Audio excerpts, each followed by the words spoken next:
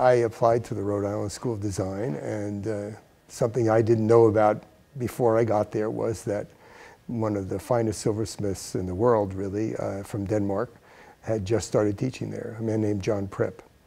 And I wound up being his first student. He was a man of very, very few words, and he just worked on a bench next to me. And when I needed to know something, I would go over and watch what he was doing. And every once in a while, I would ask him how to do something, and he'd go, like this, and he'd do it like this, and he'd go away. And it left me an enormous amount of time to do my work.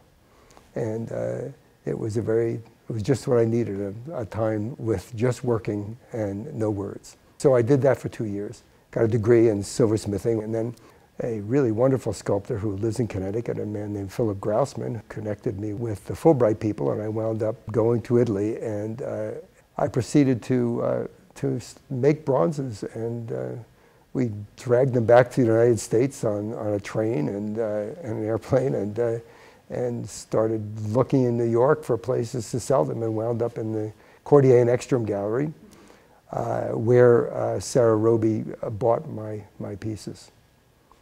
It's very funny, I never really considered myself an artist per se. I made things, and I was making them to solve a series of problems that I created really for myself.